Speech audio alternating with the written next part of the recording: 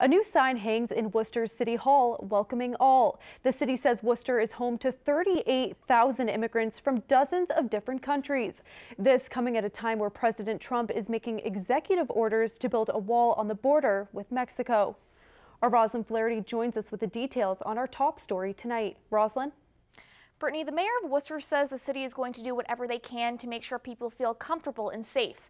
Meanwhile, the executive director of ACE says this sign reinforces that the city has his back. Worcester's been a welcoming city, for over 100 years. A new sign displayed at City Hall welcomes all to Worcester.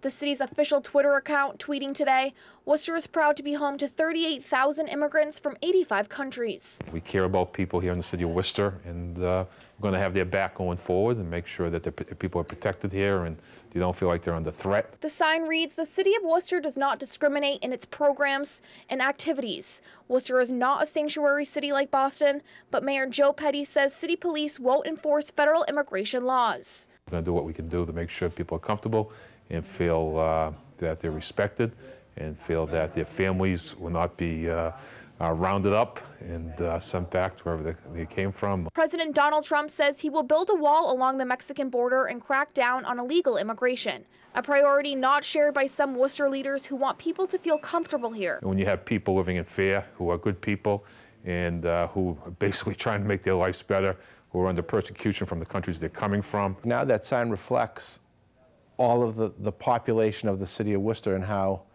we are a city with many, many different ethnic groups. Pascal Iowel is the executive director of African Community Education. He says this country is built on immigrants and people are fearful of what will happen. I keep telling them to have hope that things are going to work out in their favor, that their family will join them. Iowel says the new sign gives hope to refugees and immigrants in the city. Make me safe. I know that someone got my back. Now, the city says the sign has been up for a couple of weeks now. It may not be a coincidence it was tweeted today because President Trump's immigration policies are drawing a lot of attention. Brittany? Roslyn, thank you.